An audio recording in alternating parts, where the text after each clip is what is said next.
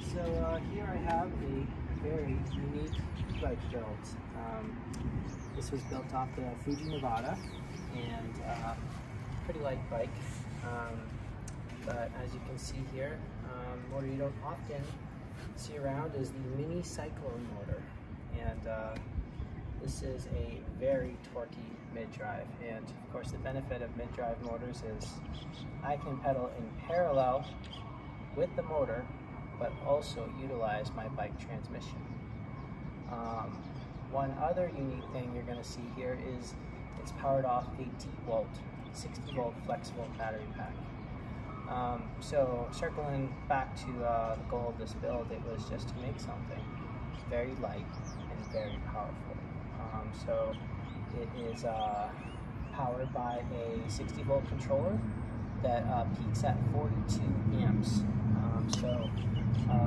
It provides really popping power, and it's just incredibly powerful for the weight. Previously, I had actually had the motor, or had the bike running off the HD one, which I have right here. And just a comparison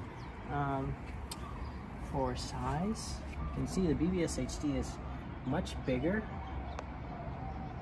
and also I would say probably like 3 pounds heavier, 3-4 pounds heavier than the Mini-cyclone.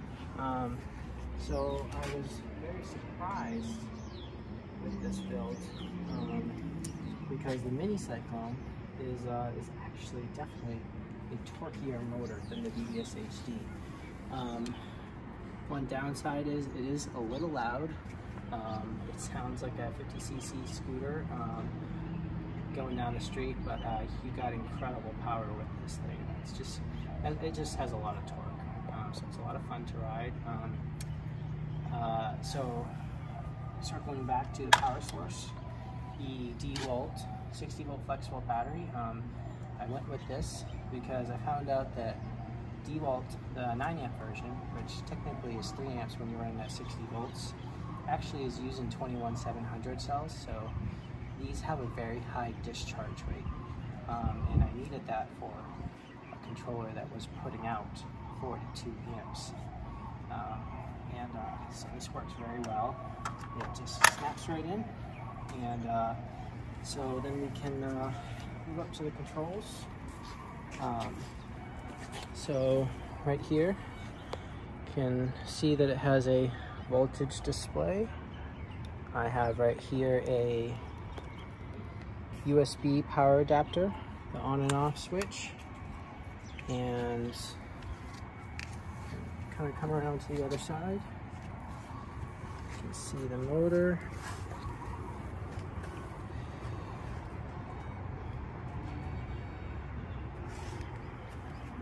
And I swapped out the rear tire with the Maxxis Minion PHRs, and kept the front tire stock, but I really needed some extra traction in order to really sink this power into the ground.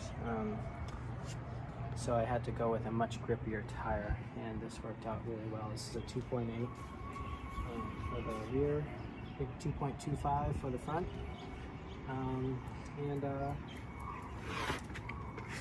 Like I said, incredibly light. You know, this thing is great for ripping through the trails. There's that benefit of having such a light bike with this kind of power is, you know, you can still pedal it like a normal bike. It's not, you haven't added too much weight onto it. But you know, in a pinch, you hit a hill, you can just really sink some serious power into the ground. So I'll just show you what some of that power looks like. So here's an example of the power of the Mini-cyclone running at 42 amps off a Dewalt 9 amp battery pack. And so I'm not popping the wheel up or anything. This is just the motor.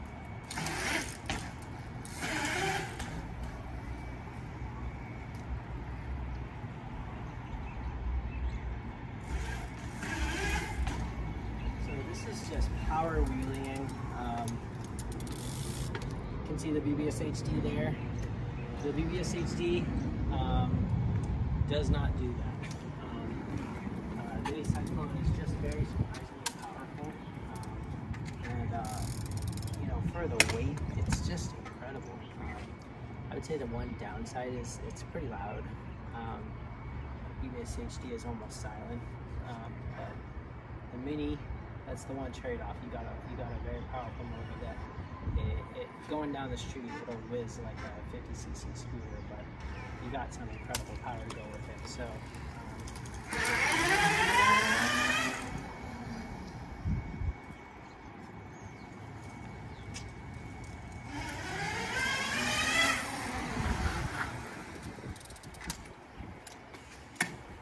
And so again, I have a throttle here, got a voltage display, on-off switch. This is the USB adapter, and inside we'll quickly zoom into that controller. You can see here 42 amps, 60 volts. It says 1500 watts on the controller, but you do that math out, 60 volts times 42 amps, it's more like a 2400 watt peak. So that's where that really popping power comes from. So just to finish things off, obviously this is a mid-drive motor. Your top speed, you know, it depends on what gear you're in. You know, you can keep changing gears and end up hitting like well over 35 miles an hour. But the cool thing is, in first and second gear, you're popping wheelies. Again, the benefit of this build is it is super light. You just generally don't get this kind of power in such a light pack. Of course, when you're running 42 amps at 60 volts, your range isn't going to be fantastic. But again, the benefit of this build is the motor and battery aren't adding much weight. And so you can still pedal this thing like a normal bike, but if you feel like going faster, don't feel like pedaling, this thing is quite the sprinter. And again, you got incredible power. Yeah, hope you like the build.